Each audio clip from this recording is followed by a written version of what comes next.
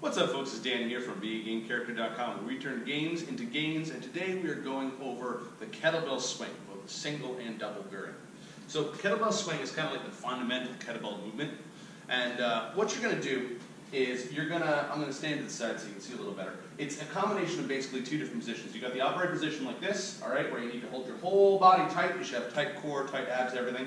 And then there's the lower position, which is where you come down and you hinge at the hips, all right? A lot of people will squat like this, which is not what you want to do. You want to keep your body straight, and you're going to hinge at the hips basically and keep your back straight as you do it, all right?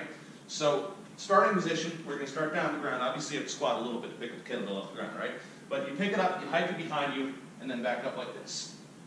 And that's it. Nice, easy motion, but you want to focus on keeping your upper body tight and your back straight the whole time you're doing it. All right? Swings back and forward like that. Now, if you want to do the double variant, what you're going to do is you're going to just hold a kettlebell in each hand. So you start from a similar position, all right? You might have to spread your legs ever so slightly more, all right? You're going to pick it up, you're going to hike behind and swing like so. And besides doubling the weight that you're involving here, so you're going to start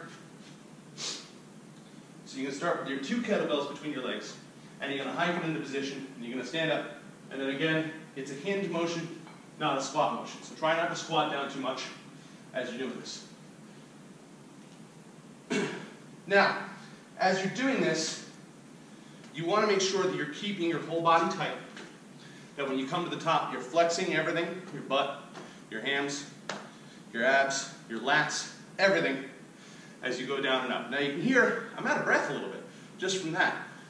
You don't have to go heavy weight on this. These are 15-pound kettlebells, so you don't have to go crazy heavy, especially if you're just starting out. It burns a lot of calories. It's a great workout. Very similar calorie burn to, say, running, for instance, but different motions, obviously. Works the body differently.